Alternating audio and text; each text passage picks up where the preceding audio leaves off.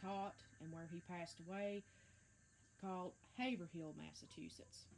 That's where his tomb is located today.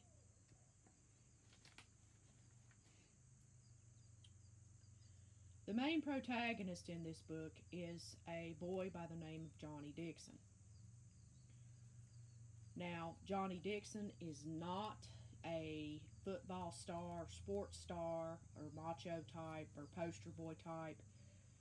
Johnny Dixon is more of an intellectual type of child. He has intellectual pursuits. He enjoys reading about ancient history, ancient archaeology, particularly ancient Egypt.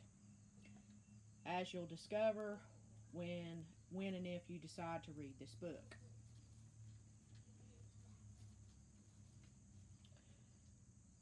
As I said, he's the main protagonist in this work. He lives with his grandparents. His mother passed away from cancer in Long Island, New York, where his family was originally from. He is now staying with his grandparents in Massachusetts while his father is off serving as an air pilot in the Korean War.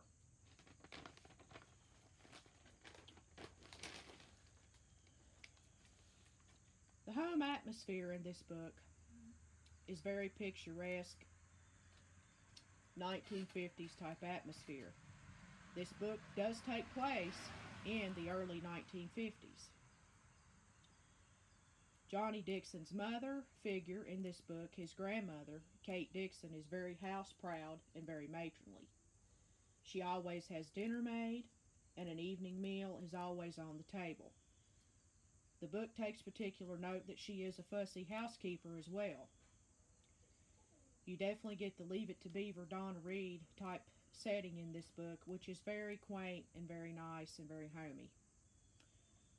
Especially when you want to sit down with a historical fiction book and think about more simple times and ages past.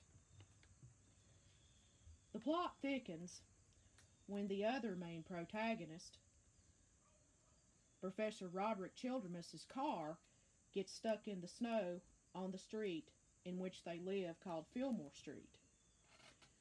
Grandpa Henry Dixon and Professor Roderick Childermus try to rescue his car. After the two men become weary of this pursuit, they come into the home where the professor decides to calm his temper and nerves, and he's known for having a rotten temper. He decides to calm himself and insists on brandy and Kate Dixon's homemade fudge. As he sits and warms himself by the coal stove, the professor begins a chilling tale that intrigues his young friend Johnny Dixon. It is about a spirit of an evil priest that supposedly still haunts St. Michael's Catholic Church in Dustin Heights. The following day, Johnny takes refuge in the sacristy of the local parish, St. Michael's, and while he is there, he discovers a grimy, dusty book hollowed out with a figurine. Placed inside, along with a warning stating, "This should not be removed from St. Michael's Church. This church is a place of worship that keeps the evil powers in check, but once the figurine is removed, strange things begin to happen that lead to a showdown in the White Mountains of New Hampshire, where the priest's remains are finally destroyed and he can no longer haunt St. Michael's Church or torment young Johnny Dixon." This and other books by John Bellairs have stood the test of time.